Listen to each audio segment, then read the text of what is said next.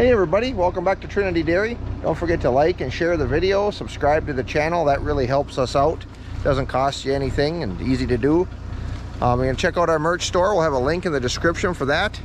We're on day 3 of corn chopping 2022. It's a beautiful day out here, so we're gonna see what we can get done today. It's been going pretty good.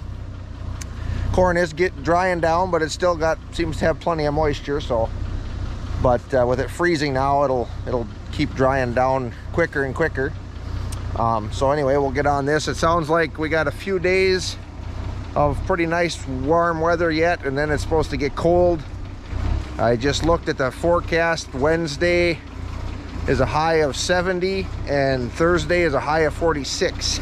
So that's going to be quite the change there. But anyway, got the tractor warming up here a little bit and then we'll get started.